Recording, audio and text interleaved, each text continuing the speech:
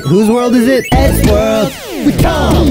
Both angry and rude. Maybe it's his smarts, maybe it's the dude. One thing's for certain, he doesn't make sense. Half the time it's gibberish, the other half's in goobly blintz. What? And Matt, also green overcoat. no one likes him as much as himself. He's got a formidable chin, though he doesn't know that word, cause he's got the intelligence of the kitchen shelf. TORD red hoodie, obsessed with guns. When he was around, the show was more fun.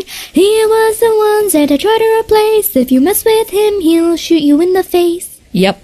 Ed, usually the leader, probably the first of them all to poke fun. He's the artist, he loves cola, and he's always trying to make a pun. Probably due to his linguistic education.